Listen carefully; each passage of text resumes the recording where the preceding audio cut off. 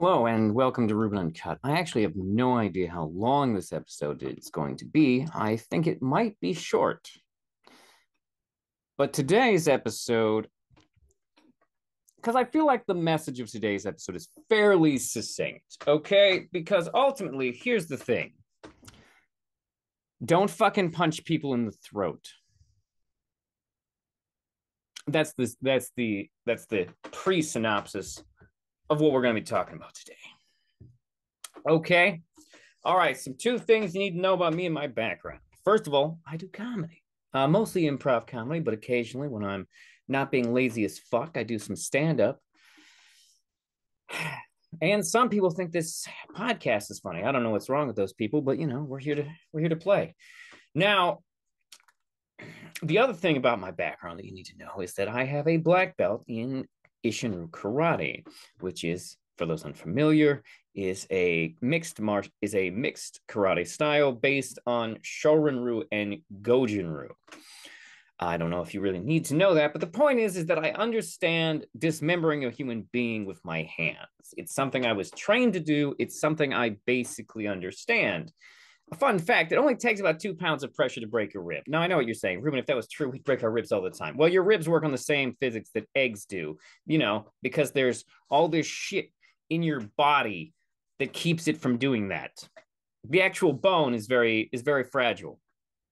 But yeah, no, you're probably not going to immediately break your rib with 2 pounds of pressure, because your rib is not outside your body.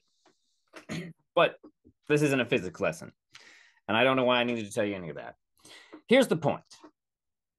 I have studied violence.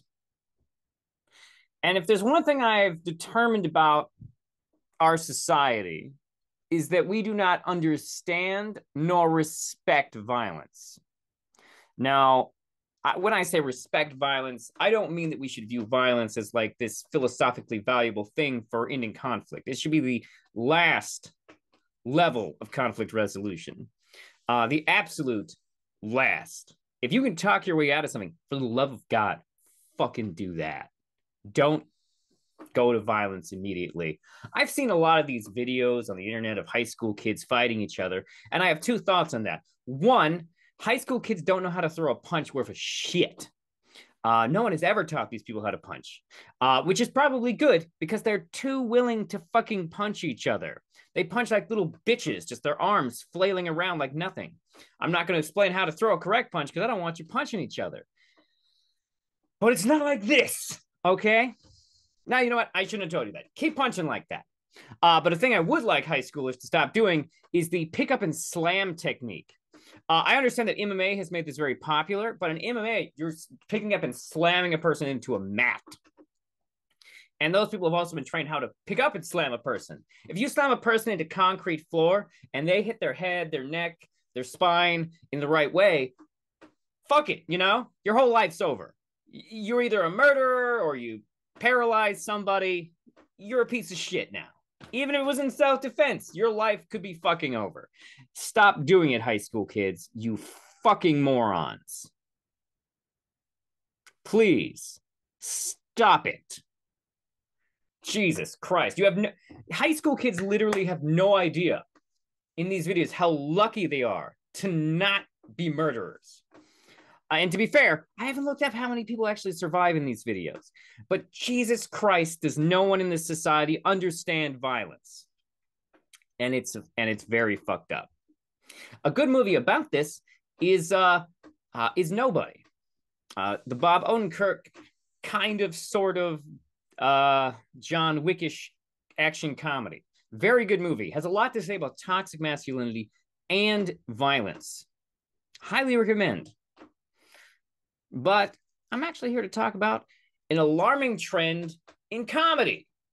A thing that has become weirdly, uncomfortably common in comedy is a little something called the throat punch.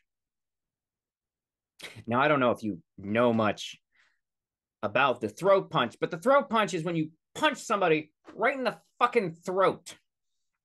This was a common move on Xena Warrior Princess, by the way. Although Xena Warrior Princess was a little bit more realistic about it. What do I mean by it was a little bit more realistic? What I mean is that Xena would punch somebody in the throat. They'd stop being able to breathe, and then she would yank their throat back into position so they didn't die. Now, I don't actually know if the physics, I don't actually know anatomy well enough to tell you if that would save your life in that situation, but at least it implied a throat punch was a near lethal attack. Because I'm going to let you in on this. Throat punch is a game stopper.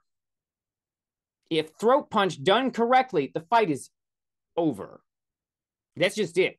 It's done. You punch somebody in the throat hard enough, they're not getting back up.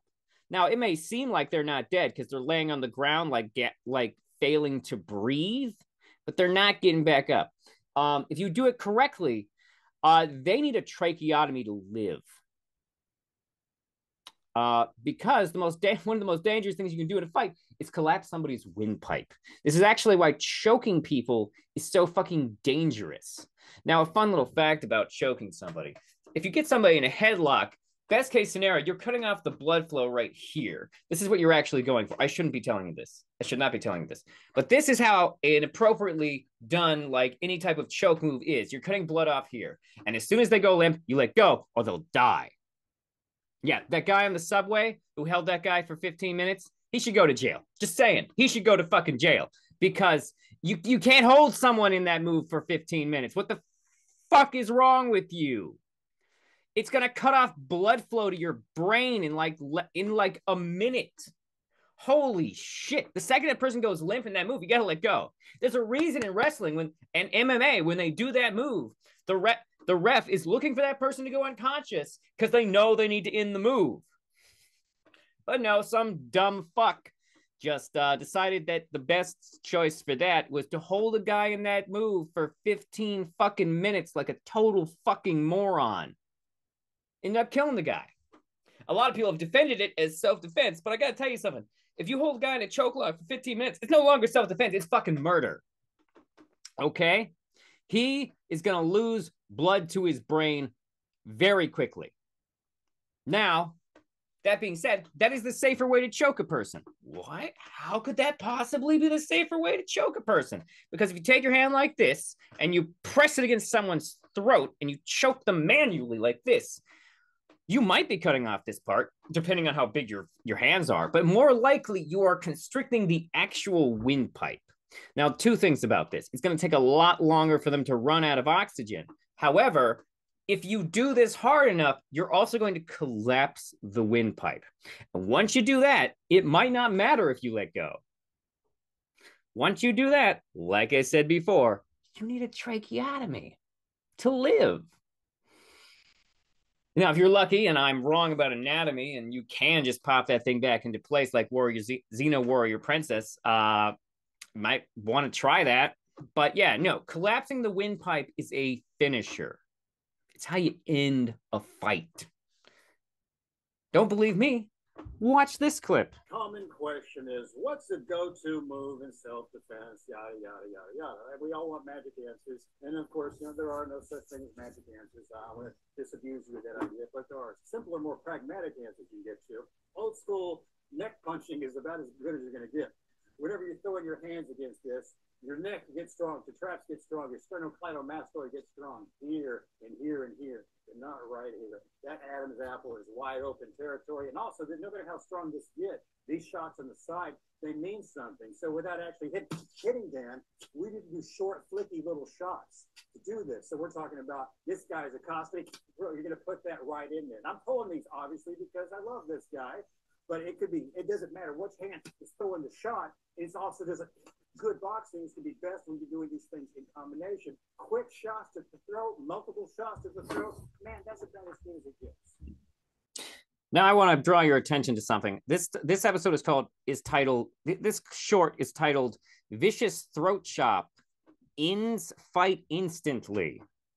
Because if done right, it will. Now, I don't know much about this guy. He seems to do self-defense here, but he's right. If you are being attacked by a person much bigger and stronger than you, this is how you can end it. Punch him in the throat. It's a vicious, effective self-defense move that will completely undermine the size any size differential between you and your opponent. Now, to be fair, you still need to be able to reach the throat. But if you can, and it's not going to take much, it will not take much. How do I know it won't take much? Well, let me tell you that. Okay, do this right now. Do this right now. Take your thumb.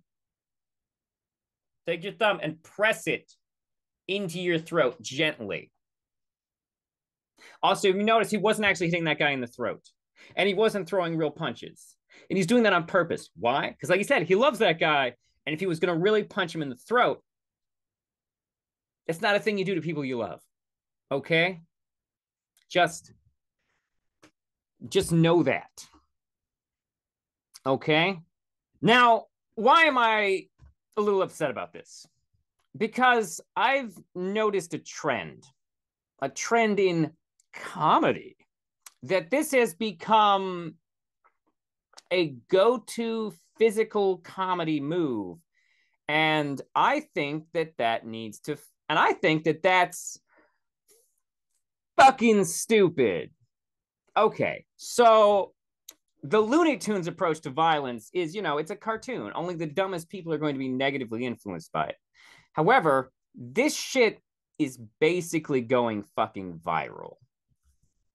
Here's a sketch made by people who should probably know better. Guess what day it is? Guess what day it is? Who's ready?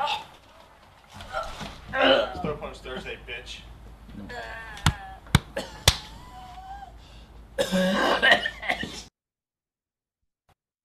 Now, you may have noticed that the guy's shirt said throat punch donor.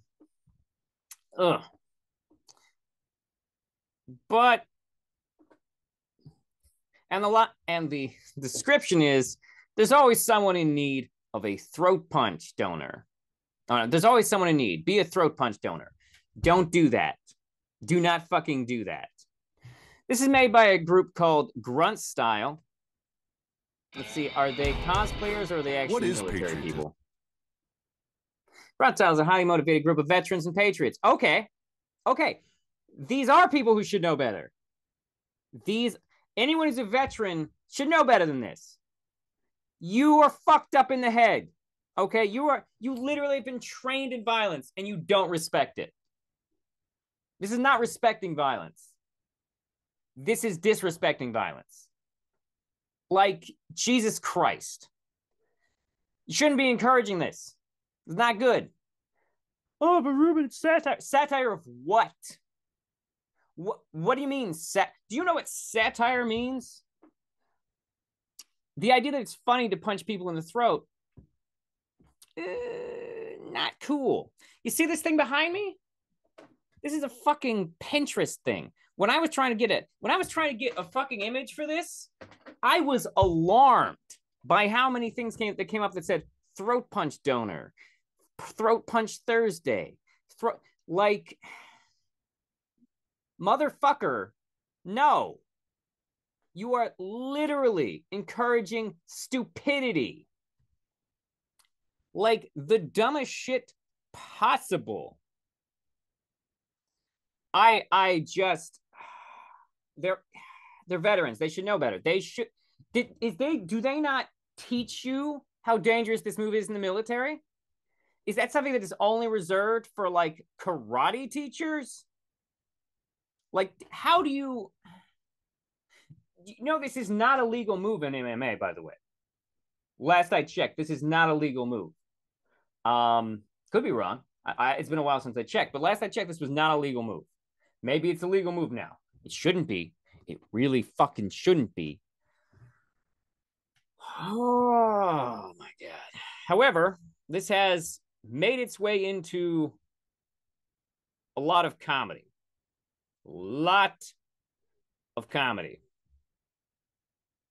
So I'm going to show you some clips that I'm not happy about.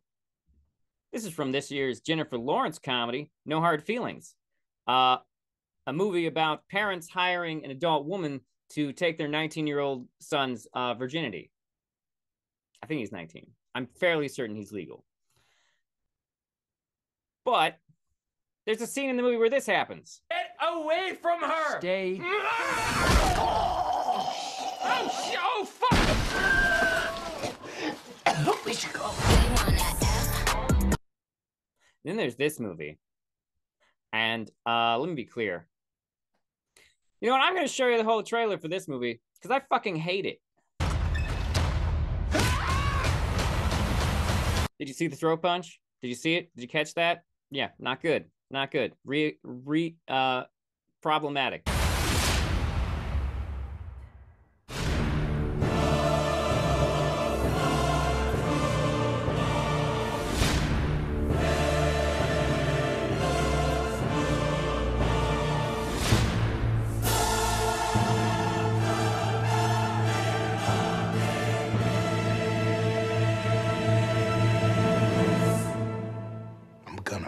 You.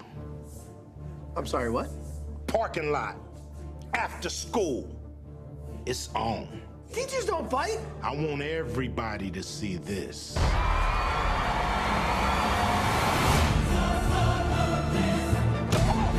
Hashtag teacher fight. Who else knows about this? I don't need to be liked. I need to educate. Don't know the first thing about fighting. Make a fist. Are you serious? This is the 1700s? Hambo! Maybe the best thing to do is just run. I never said nothing about no running. Did you see? Did you see Ice Cube punch the bigger guy in the throat? Who is you, Seabiscuit? Flex. I am flexing. There's nothing there. Why don't you just take a punch and then just go down? Play dead like possums do, or anything that's like a pussy animal. 911, what's your emergency? There's a crazy guy at my high school. He's trying to beat me up. If you have a problem with a bully, I need you to speak to a teacher. I am a teacher. You're a grown man. Now go on and take that ass whooping. Terrible police officers. Terrible. I fucking hate this movie. This movie is terrible trash.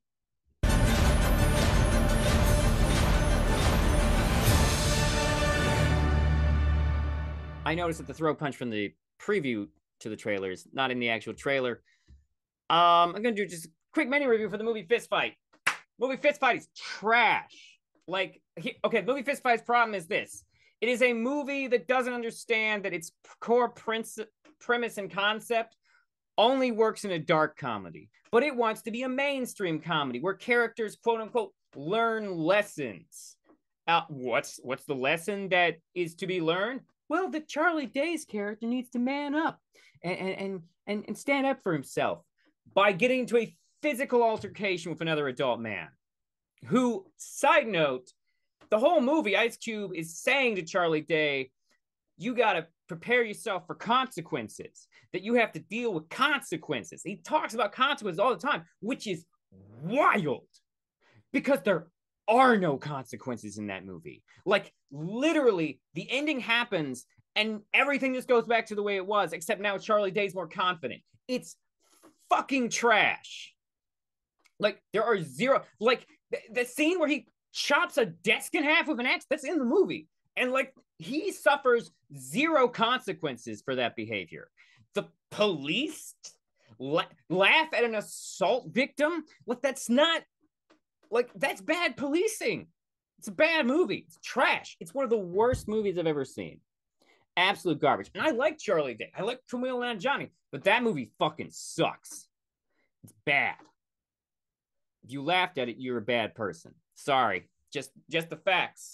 Just the facts. You're a bad person if you laugh at that movie. Oh, it's so fucking bad. Oh, wait. I'm sorry. I wasn't done with clips. Yeah, Cash would be a lot easier, wouldn't it? Sandy Bigelow Patterson. Yeah. Bigelow's such a rare name. Well, it's a family name, you know. It goes back to the Mayflower. Is that right? Yeah, Jeremiah Bigelow. You maybe have heard of him, pretty prominent bear hunter. Sounds brave. Kind of a big deal. Here's my license with my name right there. Sandy Bigelow Patterson. Gotcha.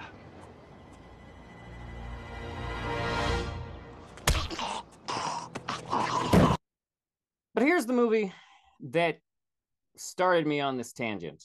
I saw this trailer recently, and I'll be honest, the movie looks fairly funny, but it features a sequence that I hate. nuance way than that. You just hit a woman! I apologize for him. I, for one, would never. Oh my God! So I've hit one woman. That's not in the grand. For everyone who couldn't tell, that was 5 throat punches. We just saw 5 throat punches. This movie is called Please Don't Destroy, which actually is bullshit. The movie's called The Treasure of Foggy Mountain, but they don't know how to market it, so they put the name of the group in the title. I mean, I guess that's fair. Monty Python's The Holy Grail, but, you know, the real title is technically the subtitle.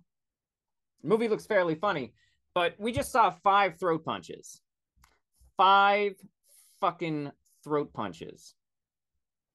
5, that's too many throat punches. And on the same people, too.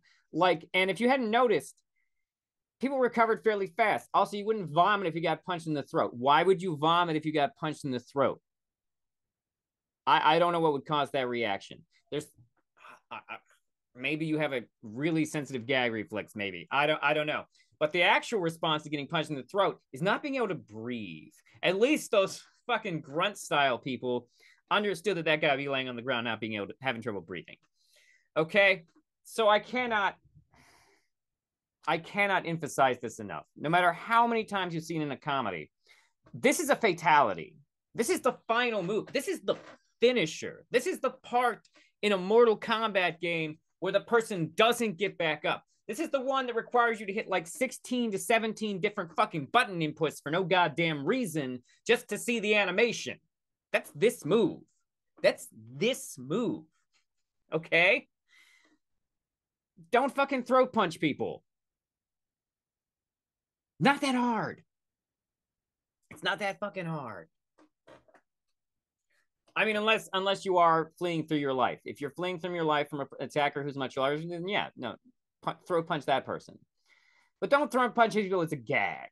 Throat punch Thursday is fucking horse shit from people who have antisocial personality disorders and shit like that. It's psychopathic. It's sociopathic. It's garbage. It has no respect for violence. And don't get me wrong, violence is something that you need to have a certain level of respect for. And the more I look around our society, the less I see that. Our society does not respect violence. It glorifies violence. And there's a very big difference between glorifying violence and respecting violence. A favorite director of mine, who I'm sure many of you will get tired of me talking about, Zack Snyder, has made the comment that, yeah, he made the violence in his superhero movies feel real because he thinks that it's actually worse when you pretend like violence is fun, like people aren't dying, which is stuff the Avengers movies do all the time. Like, look at the very first Avengers movie. Do you honestly believe that those buildings were empty? You remember the buildings that all the alien spaceships crashed through and stuff? You do know that there are literal shots in the movie showing there are people in those windows. Yeah, no, but the movie never emphasizes it, never focuses on it. Instead, we're too busy hearing Captain America make jokes. Violence is horrific. People die in violence. I'm not saying you can't enjoy a little violence. Lord knows I love an action movie. But please, please, for the love of God, understand that violence has real consequences. I saw a video the other day. I'm not going to pull it up because I can't remember where I saw it. But basically, it was a guy who he catches some person keying his car, and then he goes out and starts attacking him. Now, the guy throws punches like an absolute bitch. Like, doesn't know how to punch for shit. I mean, he's winning the fight, but it's not really my point. My point is the comment section was full of people who said the guy should have gotten worse. Look, I understand wanting to beat a person up for his key in your car. That's a fucked up thing to do. But the question you may need to ask yourself is, do you understand violence? And is somebody keying your car worth you going to jail for murder or manslaughter? Aggravated murder, aggravated manslaughter? Doesn't matter. Doesn't even matter what your intentions are. That's why we have manslaughter laws. Because you may not have had the worst intentions, but you still fuck somebody up. And society says that's not acceptable. Because, you know, violence is meant to be the last possible solution. And our society doesn't seem to understand that. And that's a problem. Because a society that doesn't respect violence is a society that misuses violence. And that's a problem. That's a problem for everyone. So I guess what I'm saying is, comedians, stop writing shit where you punch people in the throat. God damn. It's not that funny. What happened to kicking people in the balls? I mean, you survive getting kicked in the balls. But Ruben, we can't punch women in the balls. Yeah, you can. Punch them in the vag. It's non-lethal, and it's got some comedy to it. Getting kicked in the balls, comedy. Those things are comedy. They're unpleasant. But you don't need a tracheotomy after somebody punches you in the balls. Oh, that might make you throw up. All right, well, thank you for watching or listening to. I mean, hopefully you watch this one because, like, you can't hear the sound of throat punching. Well, anyways, thank you for. I mean, you can kind of hear it because they added noises. Actually, that self-defense guy was clearly adding noises. But thank you for watching or listening. Please follow on Spotify, where all the content is, and please like and subscribe on YouTube, where I'm slowly putting up as much of the content as I have. I have so much content, and it takes forever to put it up on YouTube because a lot of it was not made with video intentions, and I still haven't figured out the best solution to get non-video stuff to get noticed on YouTube. But yeah, please, if you want to talk to me or you disagree with my stance on throat punching, you fucking psychopath, please feel free to email the show at rubenuncut@gmail.com. Have a wonderful whatever. And anyone who celebrates Throat Punch Thursday is the first person that needs to get punched in the throat.